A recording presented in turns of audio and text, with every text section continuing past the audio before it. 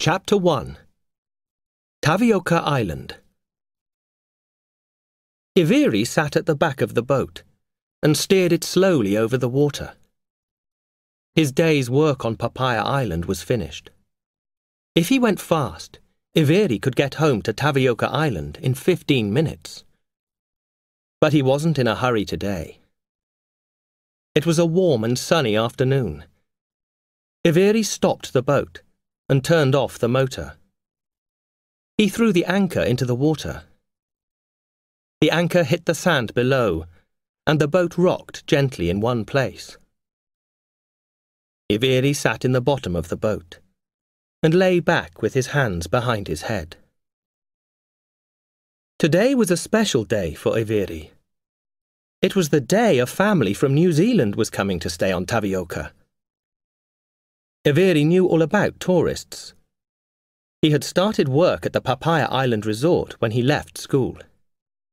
He took the tourists horse riding along the beaches and into the centre of the island.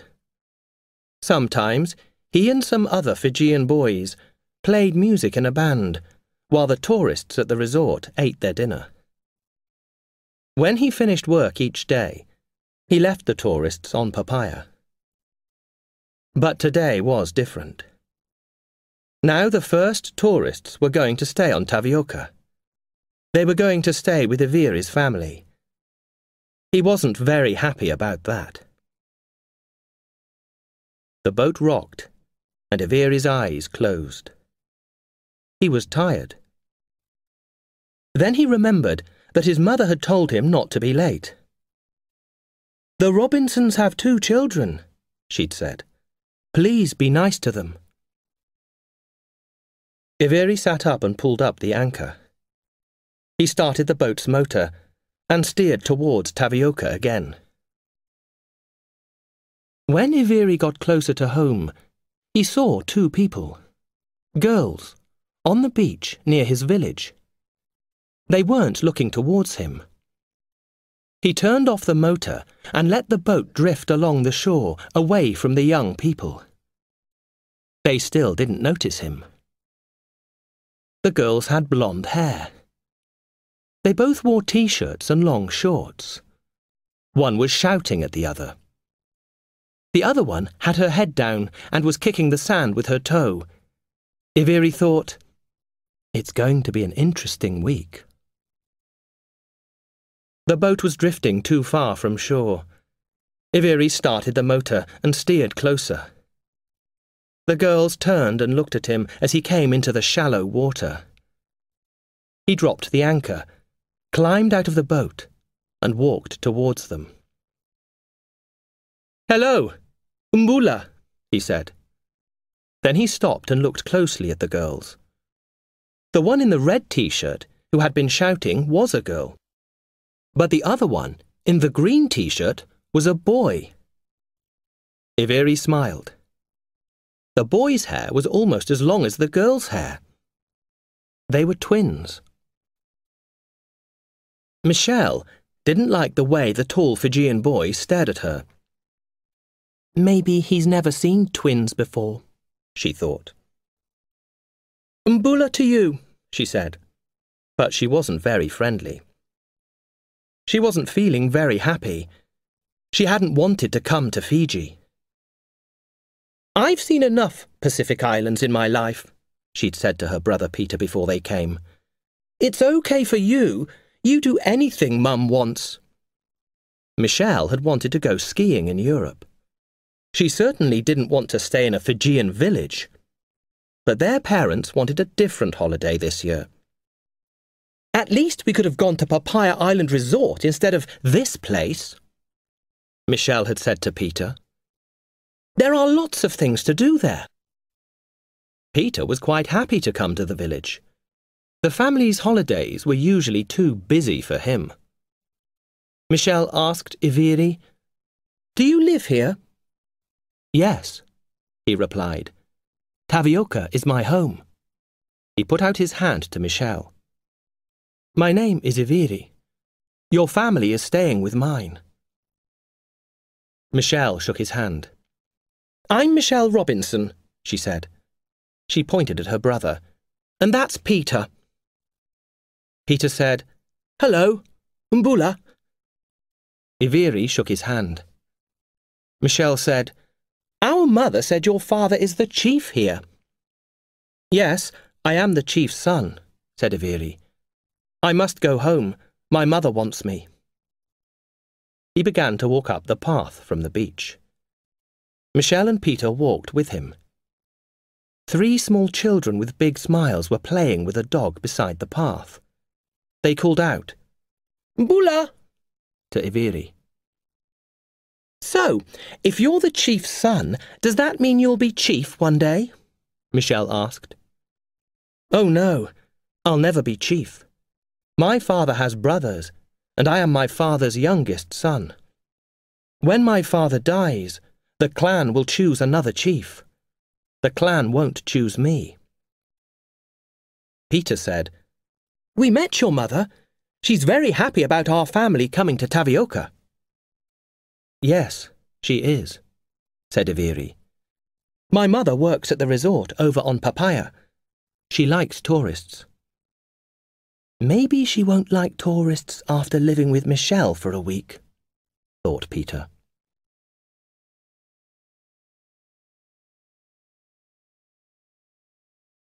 Chapter 2.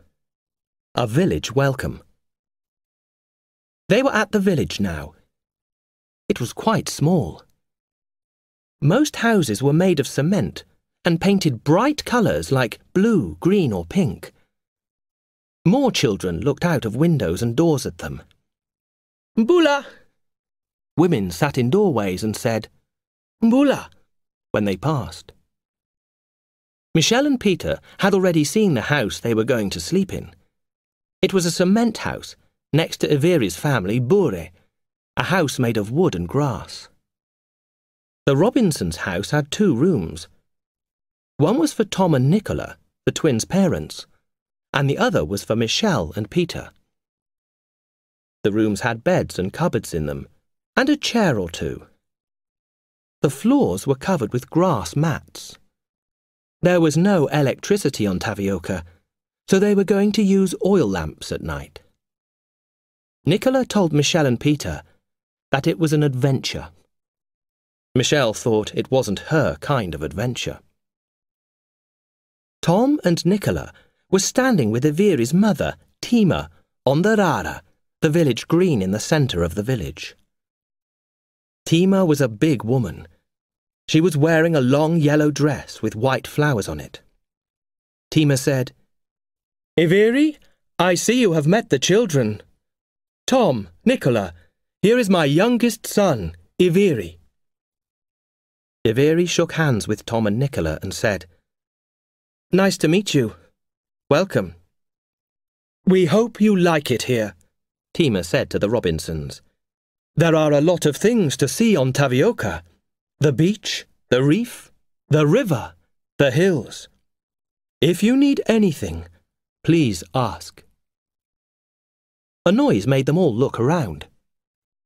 A man had begun to hit a wooden drum in the centre of the Rara. Tima continued, "Iviri, now it is time for Sevu Sevu." "Sevu Sevu?" said Michelle. Peter said, "The ceremony to welcome us to the village." Everyone smiled at him. "Peter thinks he knows everything," Michelle thought. "Mum thinks he can't do anything wrong." The man kept hitting the drum. People came from their houses. Some women were carrying plates of food. Tima said, "We will all eat. Our men have been working very hard." She pointed behind them. "They are building a new church. Our old church is too small." A small man with white hair came out of the church. He walked slowly. His face was tired. "Here is my husband, Ratu Loti," said Tima. "Ratu means chief," Peter explained quietly to Michelle. Ratu Loti shook everyone's hands. Tom gave him a small paper bag and said, "This is a gift from us to you. Kava powder, Vinaka, said the Ratu. Thank you. The women put mats on the grass and put the plates of food on the mats. The women and children and young people sat down. You can sit with me, Tima said to the Robinsons. The men of the village sat together in a circle. Ratu Loti began to speak. He spoke in Fijian for a long time. Other men spoke. They were welcoming the Robinsons to Tavioka. Then Tima said to Tom, You must speak now. Everyone looked at Tom. He smiled and said, Thank you for welcoming us to your village. Nicola, Peter, Michelle and I are very happy to be here on Tavioka Island. We've been to a lot of places in the Pacific. I do a lot of work in the islands with my building company. But we've never really seen the way people live outside the resorts. I think we're going to enjoy staying here and learning about your life.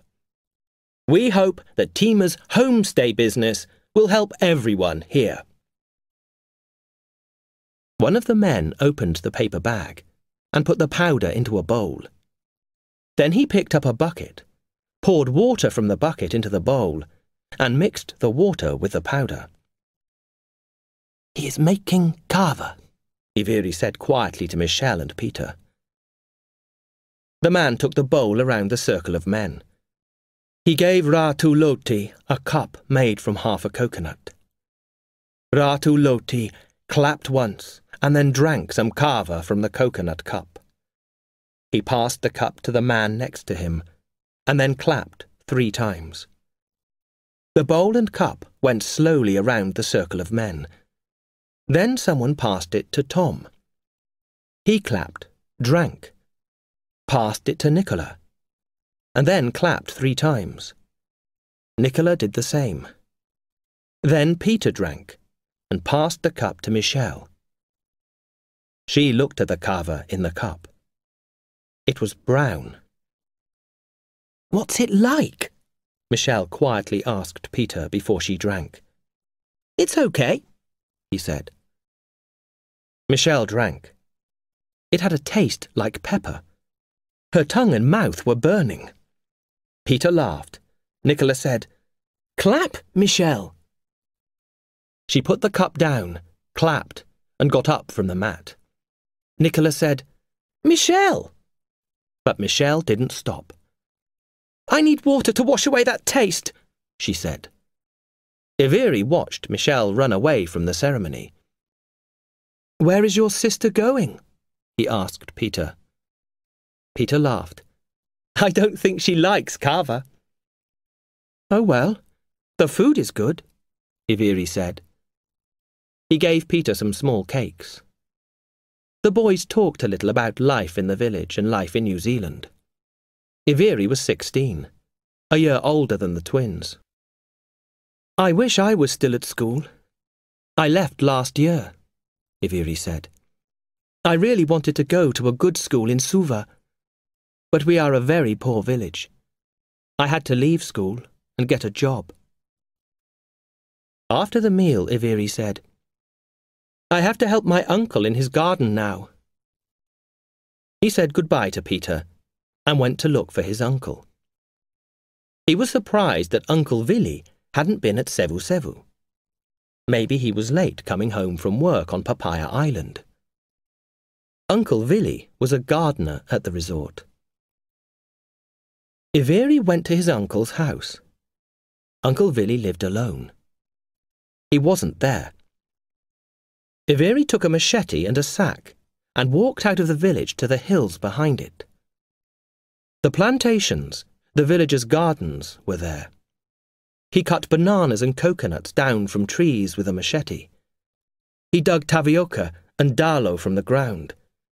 He put everything in the sack and carried it back to his uncle's. When he got home, he found Uncle Vili, Tima and Ratu Loti sitting together outside the bure. They were drinking tea. Uncle, I've been to your plantation. I got some fruit and vegetables for you. I put them in your kitchen, said Iveri. I will bring you some later, Tima, said Uncle Vili. You will need a lot of food for these tourists. Thank you, Tima smiled. Ironi is bringing me some fish too. Ironi was one of Iveri's brothers. He was a fisherman. He and his wife and children lived close by. You work very hard already, Tima, Uncle Vili continued. These tourists will be too much work for you. I told her that too, said Ratu Loti. We had to build new houses, a special toilet, and a new shower room. Loti, said Tima. The houses weren't new. They were houses that belonged to our family already. We just made them better. Her face was sad. They were the houses of Iveri's oldest brothers. Asiri lived in Suva, and Simone lived in Australia, playing rugby. And Simone sent us money for the toilet and shower. Uncle Vili shook his head. These people will be trouble. They should stay in the resorts with the other tourists. The village will get all the money from the homestay business, said Tima. It will be good for all of us.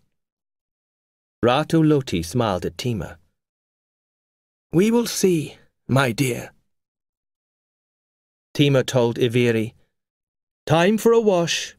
Remember you're taking the Robinsons to the Mecce on Papaya tonight. Iveri went to have a shower in the new shower room. It was nicer than washing in the water trough behind the bure. But there was someone already in the room. He could hear a beautiful voice singing in the shower. Michelle or her mother, he thought. He washed in the water trough. Then he saw Peter come out of the shower room. Peter looked at him uncertainly. Iveri said, Good singing. Peter smiled and said, Thanks, Iveri. I love music. I'm really looking forward to the concert tonight. Yes, you'll enjoy the Mecce, said Iveri. After dinner, Iveri took the tourists to Papaya Island Resort in Ratu Loti's boat. Uncle Vili came too. Uncle Vili sat with Tom and Nicola. You will like the resort, he told them. There are many things to do there. There was singing and dancing at the Mecce. A man played a wooden drum. Iveri and his band played and sang. Peter and his parents smiled and clapped. Michelle didn't smile once. After the Mecce, Iveri showed the family around the resort. It was a beautiful place, with a lot of shops and many things to do. He heard Michelle say, I'd love to stay here. It's nicer than the village. Nicola said, Shh, angrily. It was time to go back to Tavioca. The Robinsons waited on the wharf, while Iveri looked for his uncle. He found Uncle Vili sitting with two men outside a buri in the resort. They were drinking kava. One of the men was a tall, thin tourist. He was bald, and was wearing a red shirt with white flowers on it and blue shorts. His legs were white and hairy. The other man was a Fijian called Sami. Iveri said, Mbula, to the men. We are ready to return to Tavioca, uncle. Go without me, Iveri. I will stay on Papaya tonight. Iveri walked away. He was surprised to see Sami there. Sami was a bad person. He had once lived on Tavioca, but the Ratu had made him leave the island. He had gone to Suva and got into trouble there. What was Sami doing on Papaya? And why was he drinking with Uncle Vili?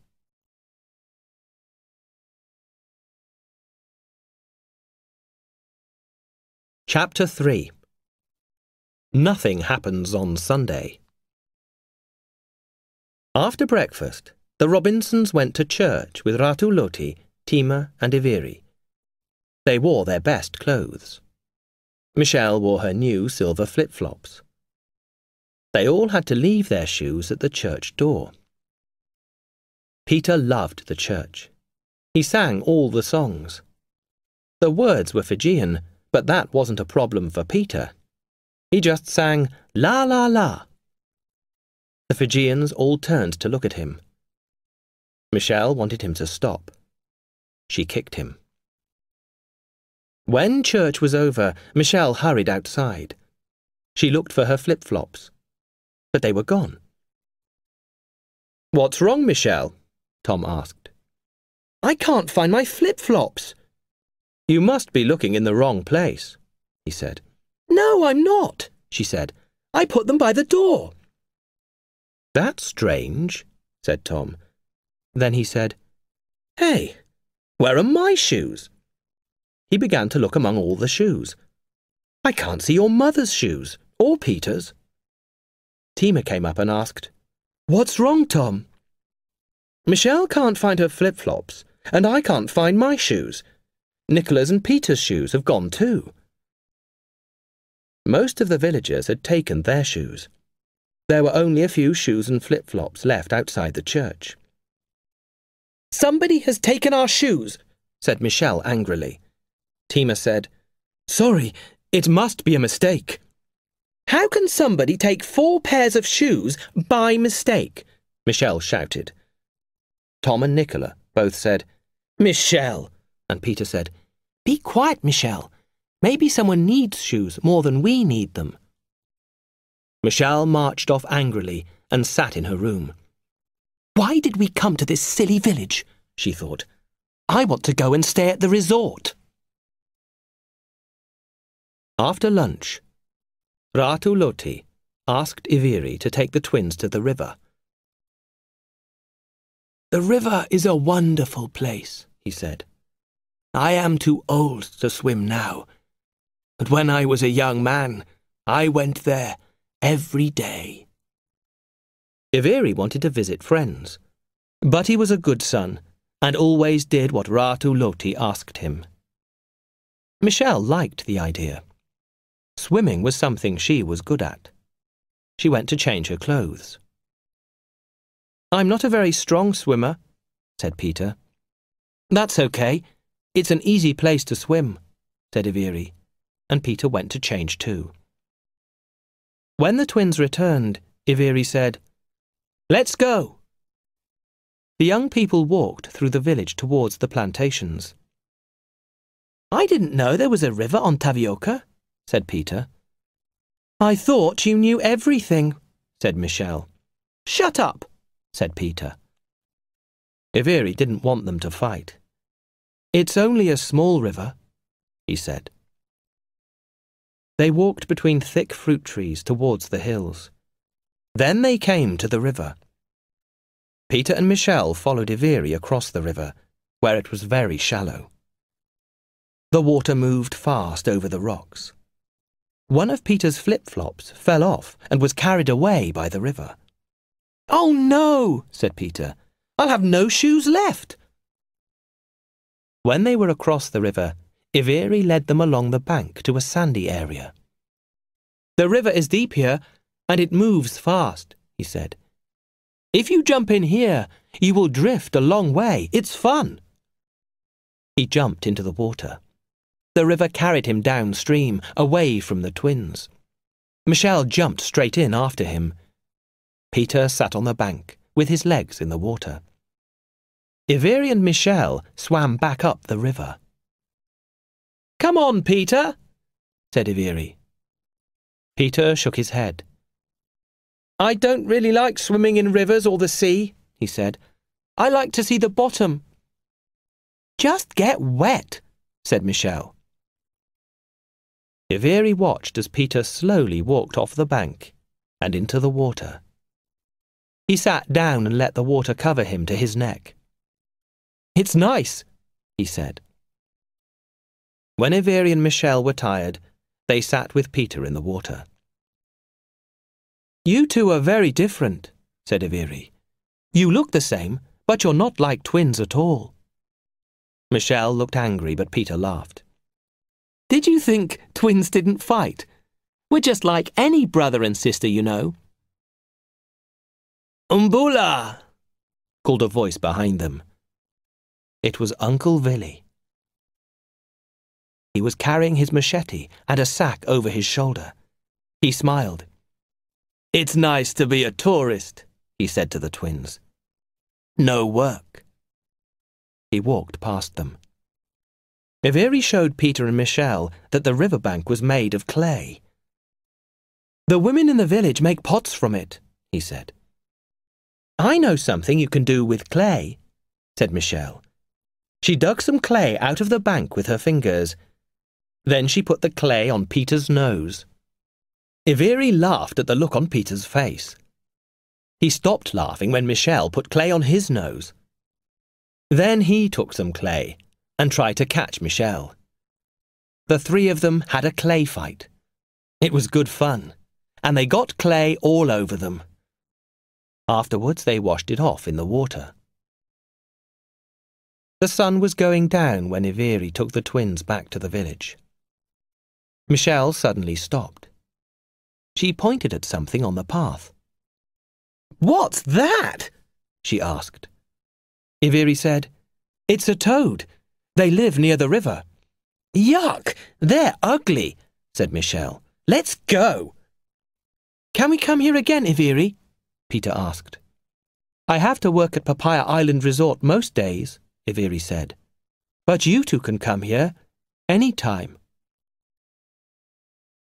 Michelle and Peter were tired and went to bed early. It was very dark on the island at night. There was lamplight, but when the lights went out, there was only the light from the moon and stars. Peter woke when something fell onto his bed. He put his hand out and touched it. It was wet and moved. He felt something else jump onto the bed. He got out of bed quickly and looked for the lamp. Something moved near his foot. He lit the lamp. The room was full of big toads. Their eyes stared at him. A fat toad jumped onto Michelle's bed and she woke up. When she saw the toad on her bed, she began to scream. There were screams coming from Nicola and Tom's room too. "That's Mum," Peter thought. Then there was the sound of feet outside, and Iveri called, "What's wrong?" Peter stepped over the toads and opened the door. Iveri and Tima were there. "Look," Peter said. They looked inside. Michelle stopped screaming. "Where did the toads come from?" Tima asked. "Look, someone has cut the fly screen," Iveri said. There was a big hole in the fly screen. A sack was lying in the corner of the room. More toads were coming out of it.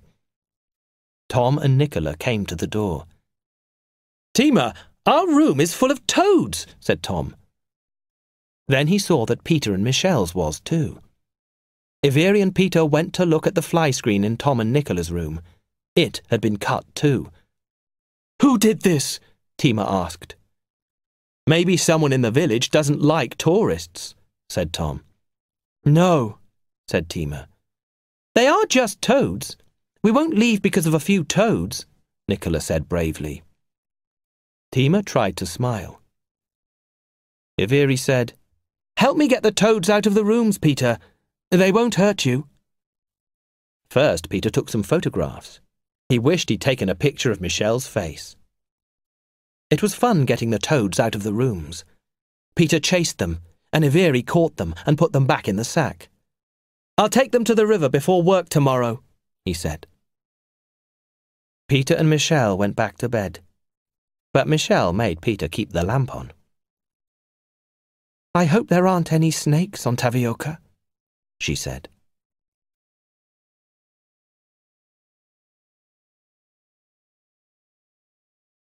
Chapter 4. Out on the Reef. Iveri took the toads away from the village early in the morning and let them go near the river. When he arrived home, the Robinsons were eating breakfast outside their house. Ratu Loti was sitting with them. Uncle Vili will take your mother to work on papaya, said the Ratu.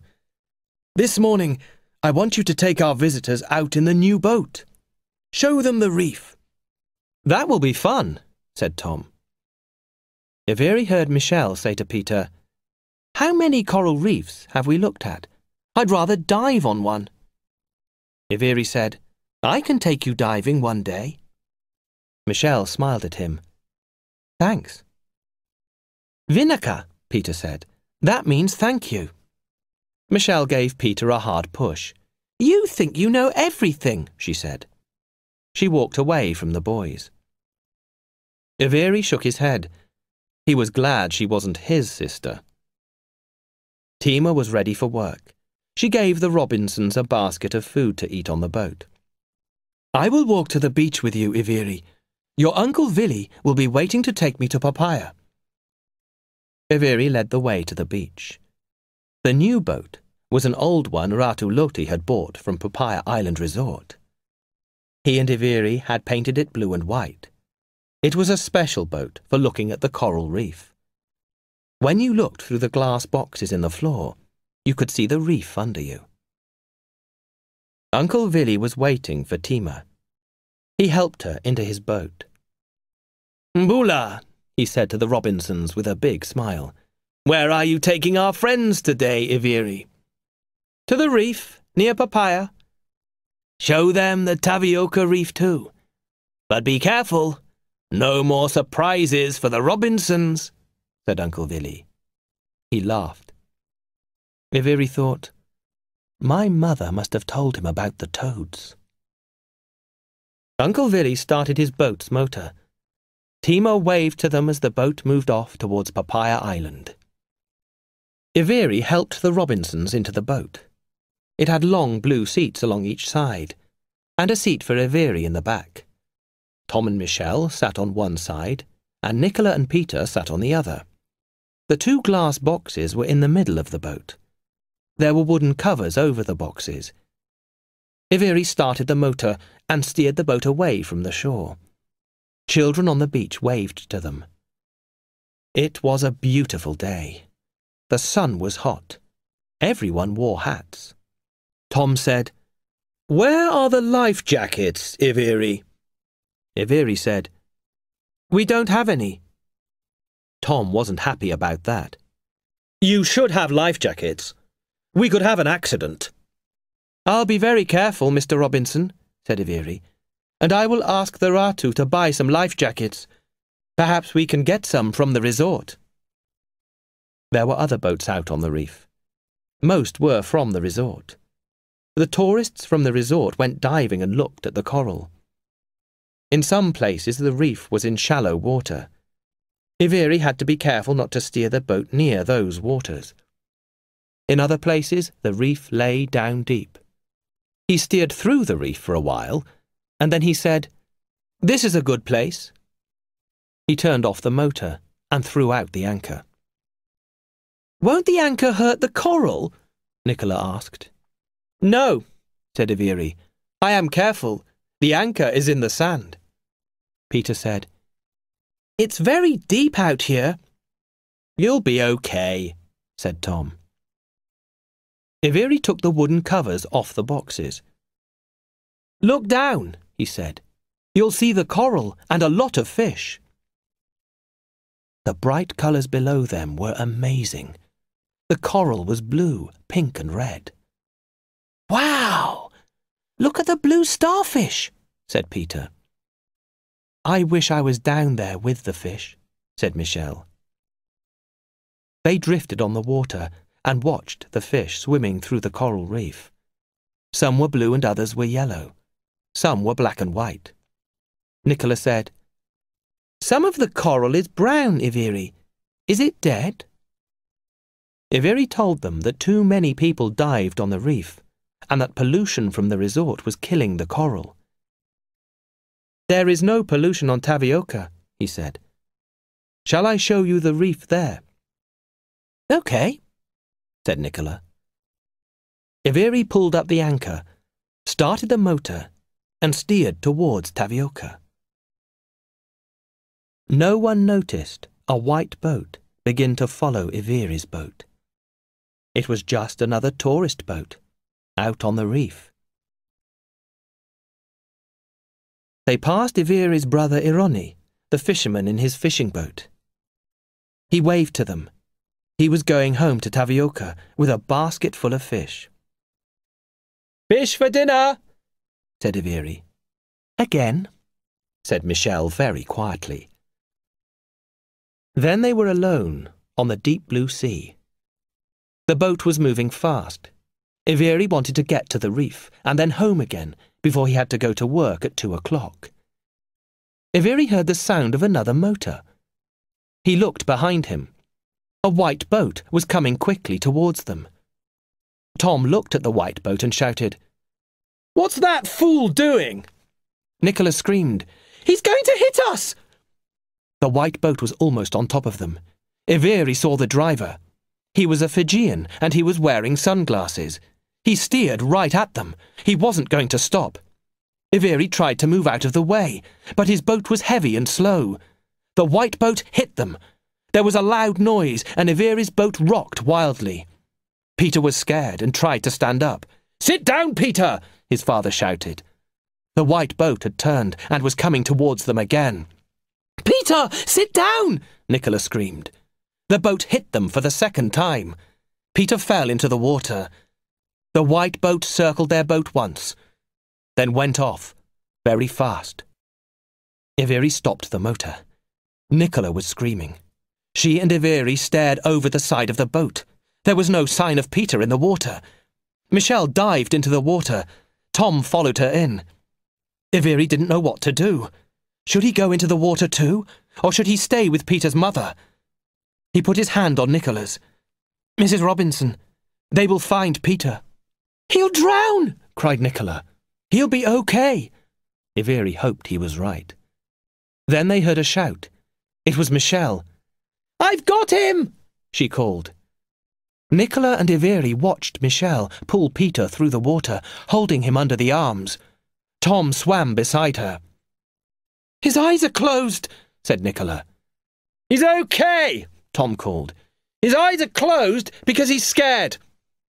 Tom got back into the boat and took Peter from Michel. Nicola covered Peter's face with kisses. Iveri helped Michel back onto the boat. "You are very brave," he said. Peter opened his eyes. "Thanks, Michel," he said. "I wish I could swim like you. I wish I was brave like you." Michel's face went red. "You're okay, Peter. I couldn't let you drown." Tom and Nicola told Michel that she was wonderful. Iveri thought she was too.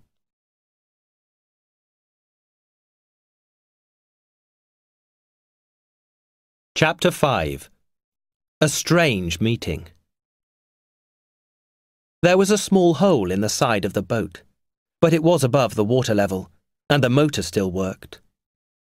The Robinsons were very quiet as Iveri took them home. Tom sat close to Michel, and Nicola held Peter's hand. Peter was still shaking.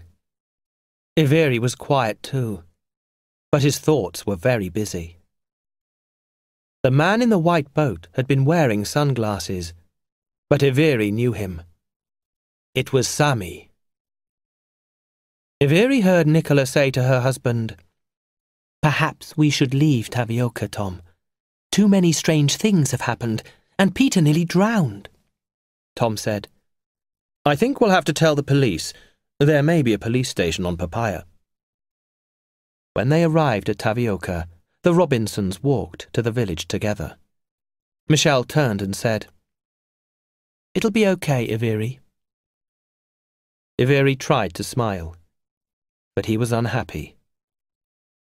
Poor Peter. And he was worried about his mother. Tima hoped a lot of tourists were going to come to stay on Tavioca. She didn't want to work in the resort. She wanted to stay at home and look after Ratu Loti. Iveri looked for his father and found him at the church. He told him what had happened. Ratu Loti shook his head. "My son," he said. This homestay business is a lot of trouble. Tonight I will talk to your mother about it, and I will send someone to look for Sami. He must explain. When Iveri got back from work that evening, he found Tima, Ratu Loti and Uncle Vili sitting on the mats inside the buri.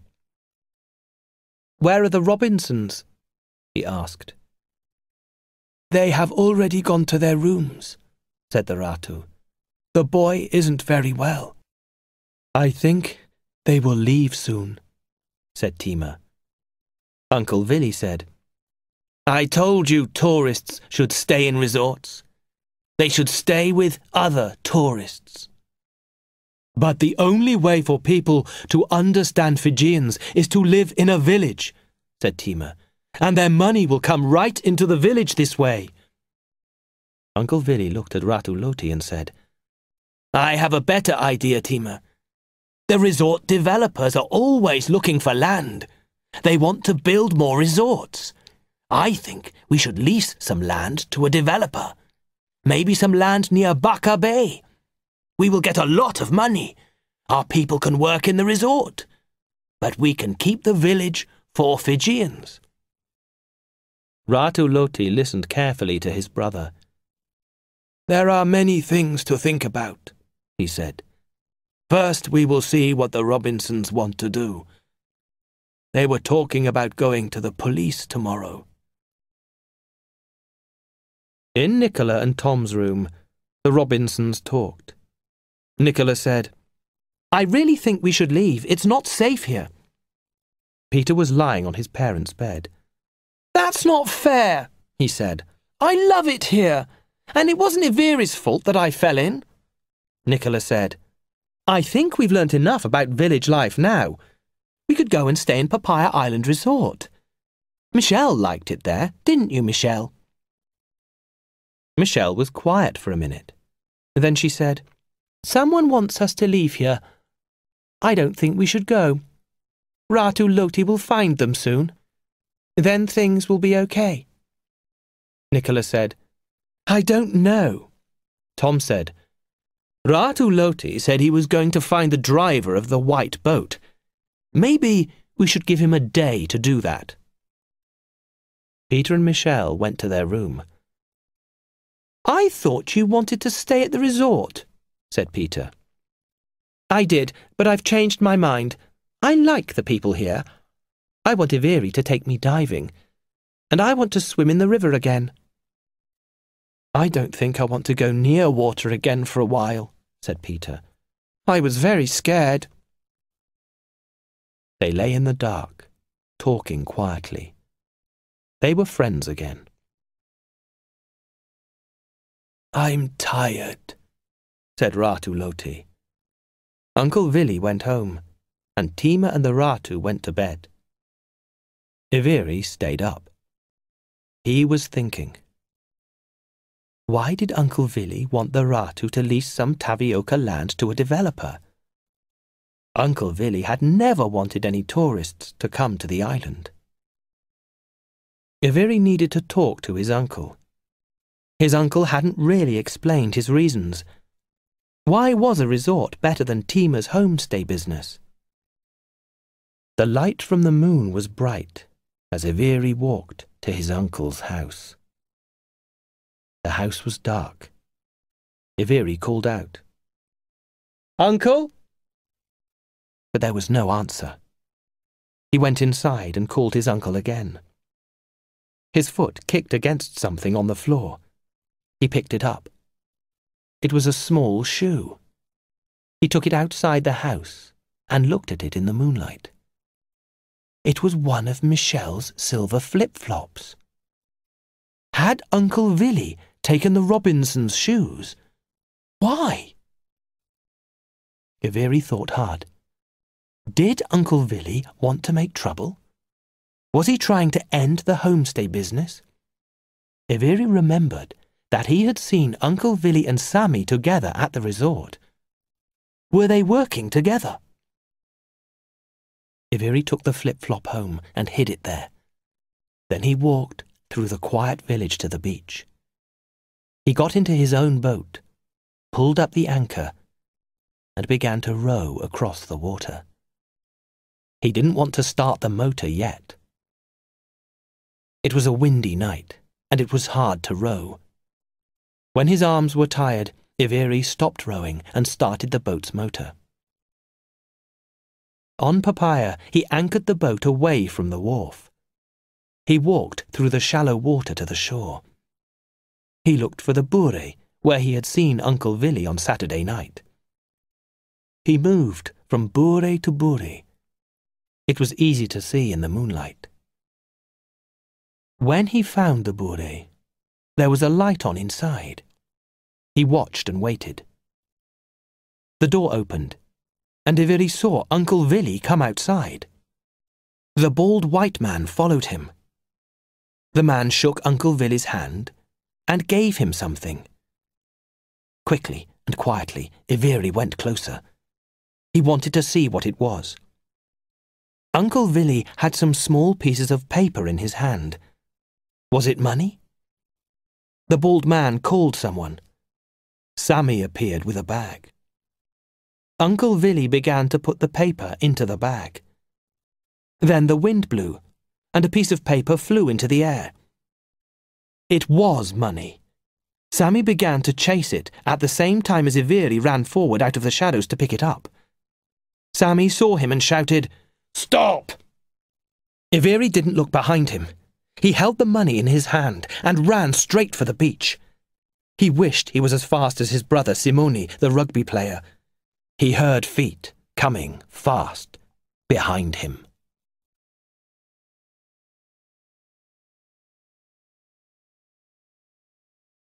Chapter 6. Night on the Beach. Peter woke in the middle of the night. The wind was loud outside, and he could hear a tree branch hitting the roof. He sat up and said softly, "Michelle? Are you awake too?" she asked. "The wind woke me," said Peter. "What time is it?" "Just after 2. "I can't sleep," said Michelle. "I've been thinking about all the things that have happened. Someone doesn't want the homestay business on Tavioca." "Who?" "I don't know," said Peter, "but someone must have a reason." It was hot in the room. Michelle said, "Let's go for a walk." All the houses in the village were dark, but the moonlight was bright. There were a lot of coconuts on the ground because of the wind.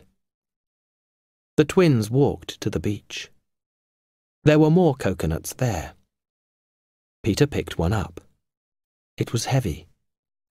He rolled it along the hard, wet sand. Then Michelle picked up a coconut and rolled it at Peter's. It was fun. Suddenly they heard a boat's motor out to sea. It was coming towards them fast. In the shallow water, the driver threw out the anchor and ran up onto the beach. It was Iveri. He said, "What are you doing here?" at the same time as Peter said, "Hey, Iveri, what's happening?" "Someone's coming after me," Iveri said. "I'm going to hide behind the bushes. Don't tell him where I am." He ran off. They could hear another boat coming. Iveri's footprints were clear in the moonlight. Peter said to Michelle, "Quick, let's roll coconuts over the footprints."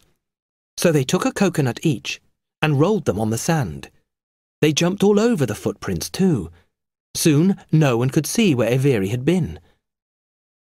The second boat came quickly towards the beach.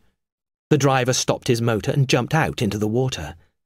He saw the twins on the beach and came up to them. It was a Fijian man. He was tall and heavy, and he wasn't smiling. Peter stood next to Michelle. He wanted to look after her. The man pointed at Iveri's boat and said, "Did you see a boy in that?" "No," Peter said. "You're the first person we've seen." "I don't believe you," said the man. His face was angry. "There's no boy here," said Michelle. "Are you hiding him?" the man asked. He came closer. He put his big brown hand on Michelle's arm. "If you are hiding him, I'll hurt you." "No, you won't," said Peter, and moved the man's hand off Michelle's arm. "I know you. You're the man who tried to drown me. I'll tell Ratu Loti." The man marched back to his boat. He sat in it for a minute, then started the motor and steered away. When he was gone, Iveri came out from behind the bushes. "Vinica, thank you," he said. Michelle said, "Peter was very brave. That was the man in the boat yesterday." "He's Sami," said Iveri. "Come back to my bure. I have something to show you." They walked through the village. When they got to Iveri's bure, he said, "Wait," and went inside. He came back out with something in his hand. "Can we go to your room?" he asked them. "But we must be quiet." Michelle lit the lamp inside their room. Iveri showed them two things. One was Michelle's silver flip-flop, and the other was the money. He told them the story of the night's adventures. Michelle's eyes shone brightly in the lamplight. "I think the bald man is a developer. I think he's paying Uncle Vili to stop the homestay business," said Iveri. "When are you going to tell the Ratu, Iveri?" Peter asked. Iveri shook his head. "I don't know what to do, Peter. My father will be so unhappy. How could his brother do this thing?" "Your Uncle Vili was very nice to us," said Michelle. "And he is very nice to your mother. I'm surprised that he could do such bad things. The developer must be giving him a lot of money." "My uncle has no wife or family," said Iveri. "He wanted to marry my mother when they were young.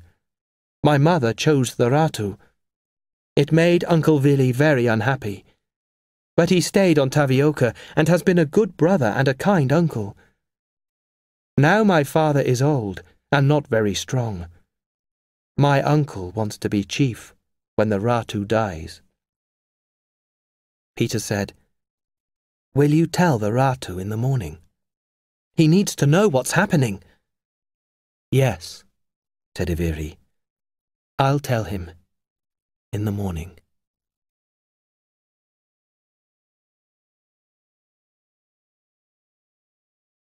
Chapter 7. Enter Mr. Brown. Peter was tired in the morning and wanted to sleep longer. Nicola wanted to read a book.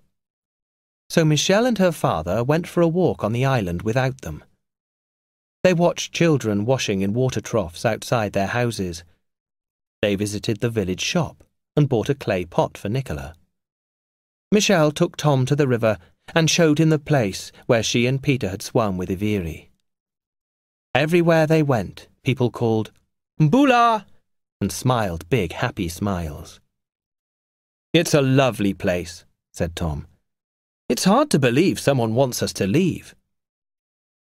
Michelle wanted to tell her father about Uncle Vili, Sami, and the developer. But she didn't want him to go to Ratu Loti before Iveri could tell his father the story. She just said, "The Ratu will find the bad person soon, Dad. I know it." When they got back, Peter was awake. He and Nicola were sitting in the sun outside the house. "Have you seen Iveri this morning?" Michelle asked Peter. "No," he said. "Mum and I went for a little walk, but we didn't see him." "Maybe he went to work," said Michelle. Tom and Nicola were talking. Nicola called the twins over. "We've decided to stay here for the week." "Thank you," said Peter. "Vinica," said Michelle. Later, Tima returned from Papaya Island Resort. She almost cried when Tom told her the family was staying. She made them a picnic, and they took it to the beach.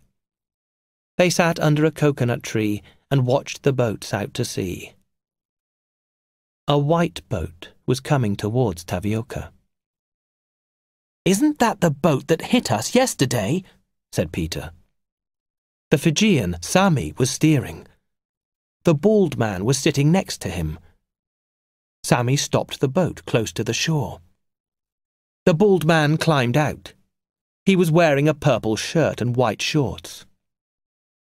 "It can't be," Tom said. "It's Jasper Brown." "Isn't he the man who got you to build him a big hotel in Nadi?" said Nicola.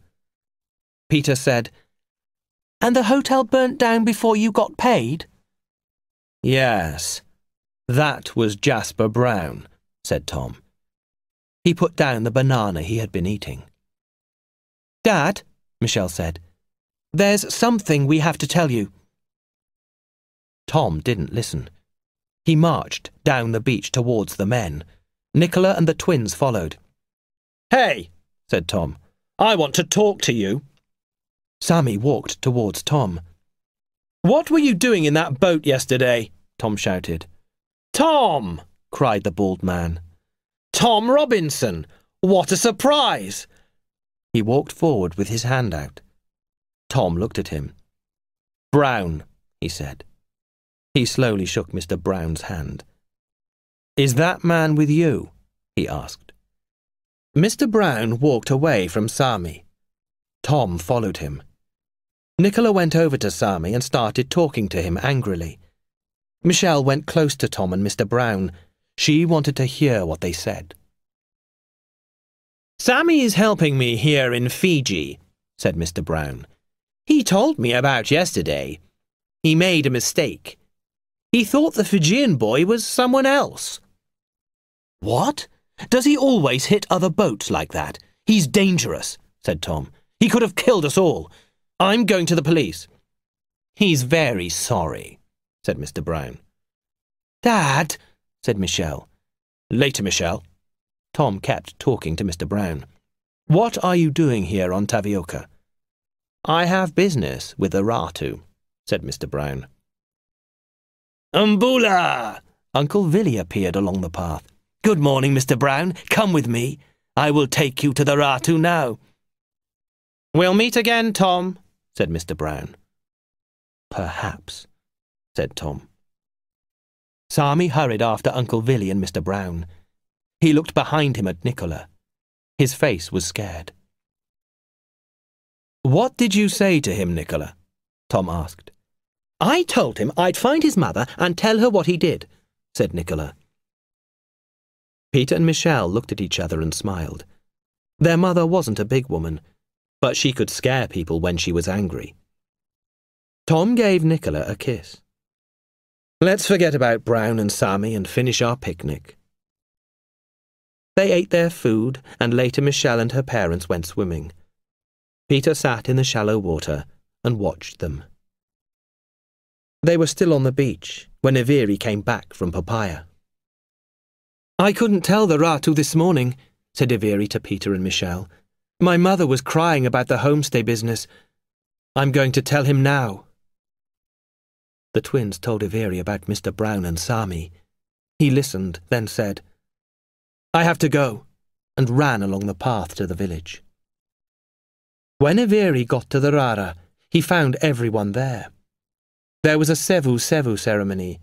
Mr. Brown had given Ratu Loti a bag of kava, and the Ratu was welcoming him into the village.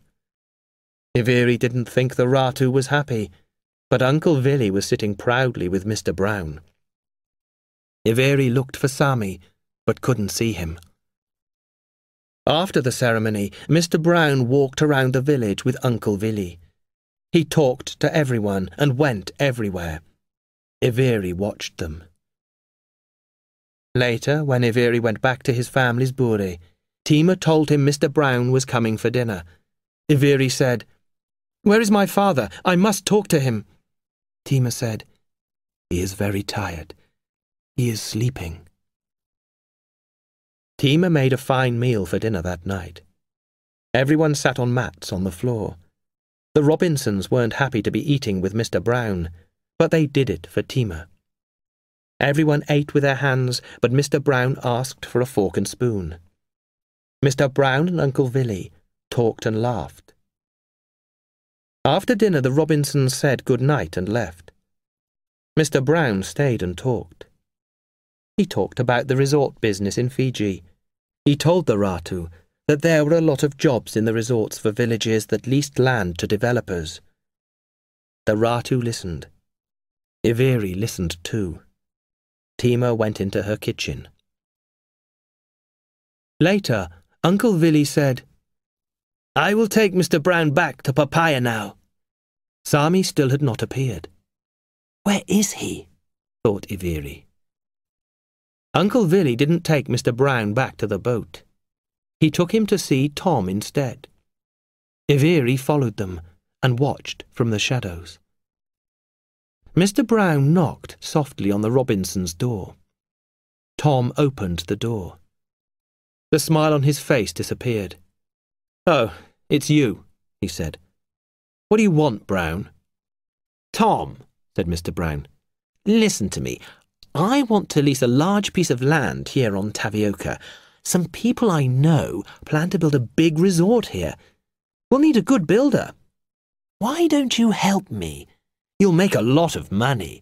Villy says the Ratu likes you. You could tell him that a resort will be good for the village." Iveri stood very still. He liked Tom Robinson. He wanted him to say no. Tom said, "I quite like Tavioca without a resort." Mr. Brown laughed. "Money, Tom, money? We could make a lot of money." I'll think about it. But I still remember the Nadi Hotel," said Tom. "That was an accident." "Good night, Brown. My wife is waiting for me." Tom went inside and closed the door behind him. Mr. Brown stood at the closed door, and Iveri heard him quietly say, "Fool." Uncle Villy and Mr. Brown walked away towards the beach. Iveri wished Tom had just said no. Any resort that Mr. Brown built was not going to be good for Tavioca.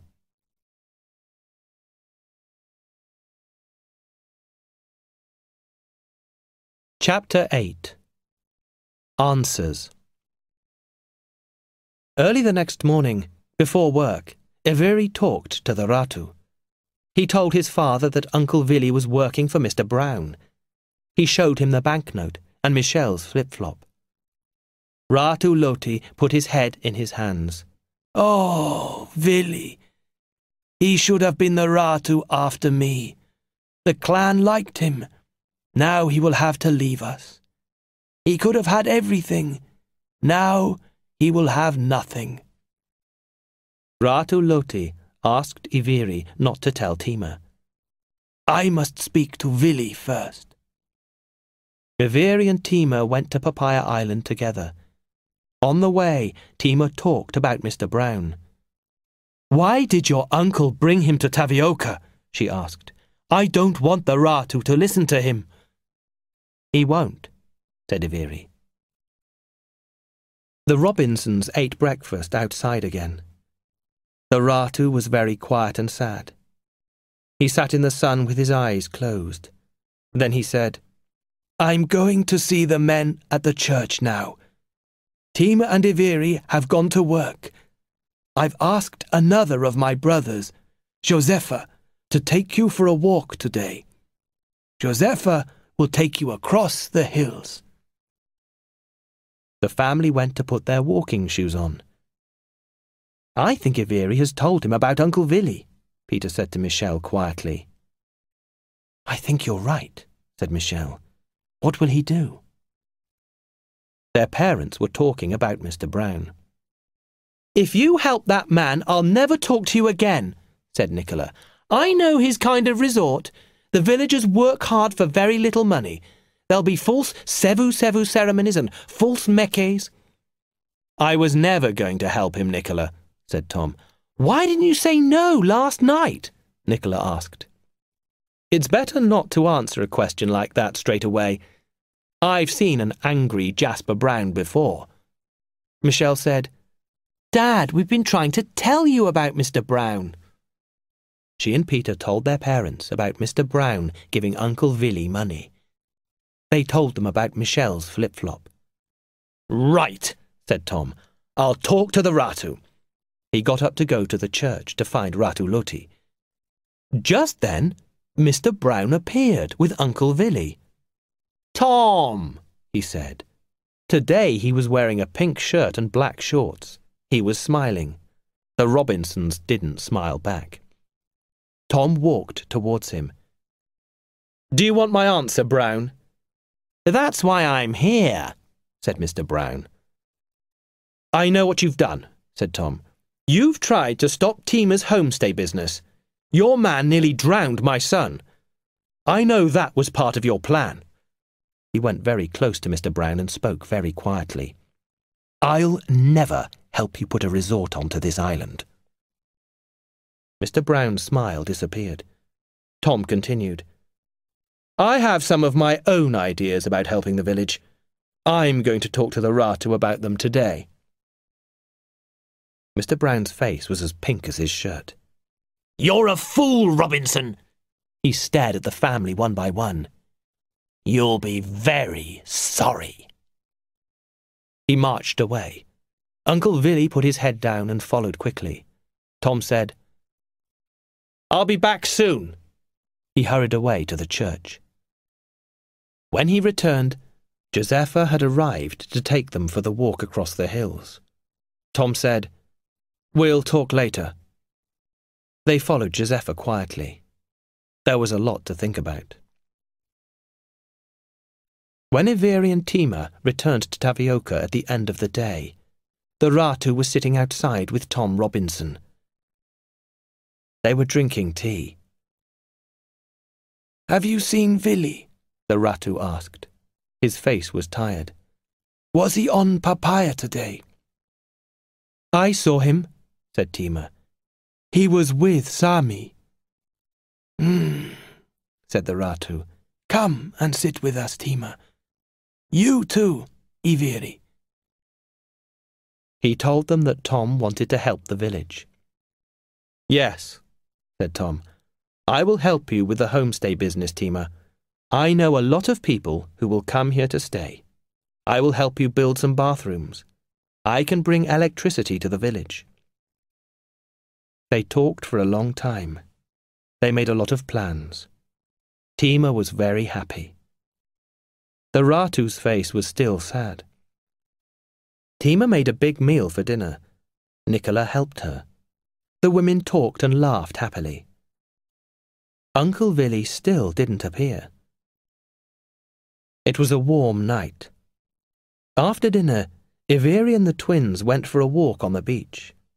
Then Iveri said, I must go.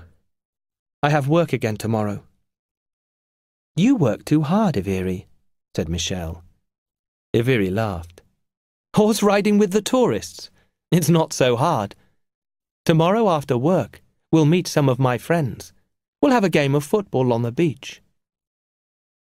That night, Michelle dreamt that she was in Austria. She'd been skiing and was very tired. She was sitting by a wood fire. It was warm, and she watched the orange light. It was so real. She could even smell the smoke from the fire. She was getting too hot. She fought to wake up. It wasn't a dream. There was a fire in the room, and smoke was everywhere. Peter, she called. He didn't answer. Michelle couldn't see through the smoke.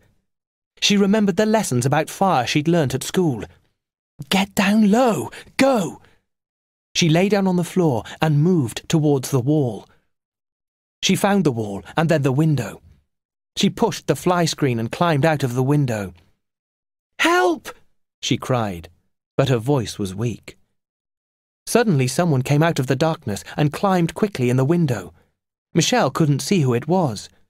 She banged on her parents' door and called, Fire! Our room's on fire! Tom and Nicola came running out. Nicola screamed, Where's Peter? He's in the room.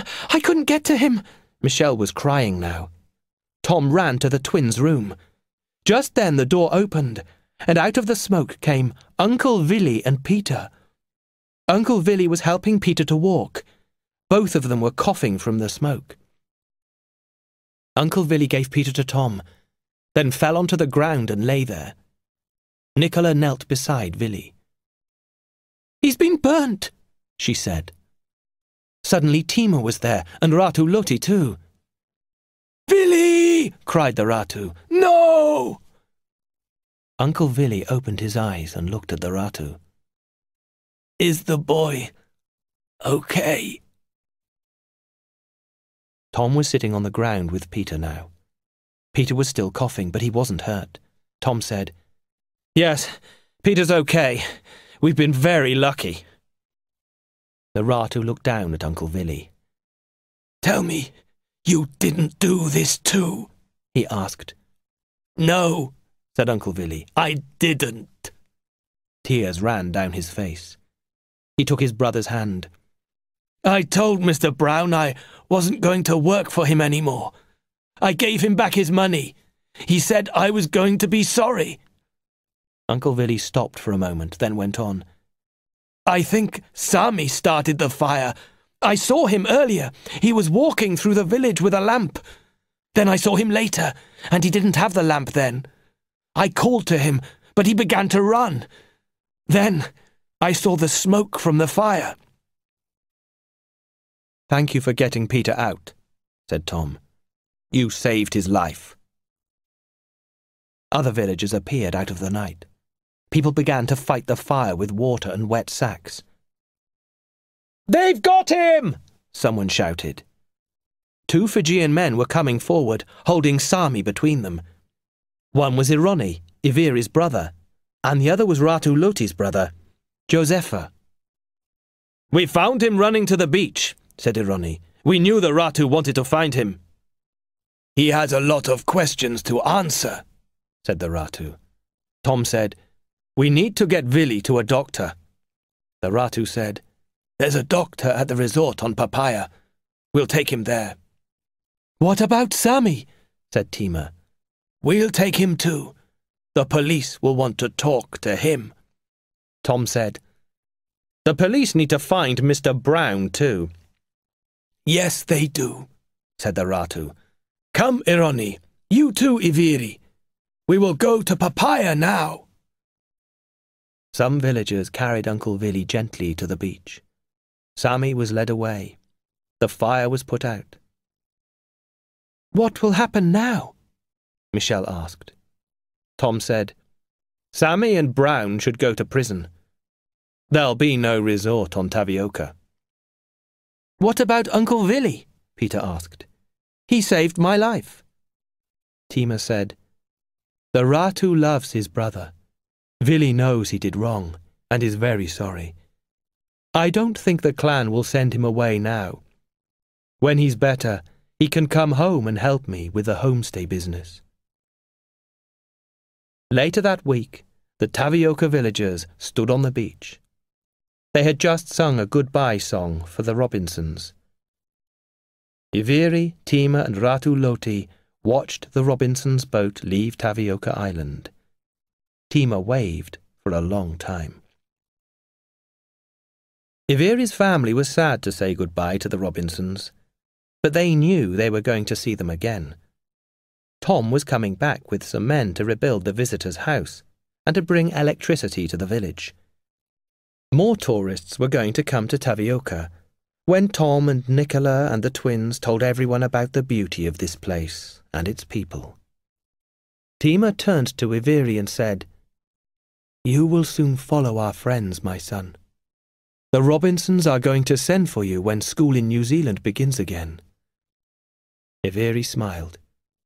Peter had told Tom and Nicola about Iviri's wish that he still went to school. So Tom and Nicola had talked to Tima and the Ratu about Iviri. Then they'd asked Iviri to come and live with them while he went to school in New Zealand. "Living with the Robinsons is going to be an adventure," he said to his mother. "But I'll always come back to my island home."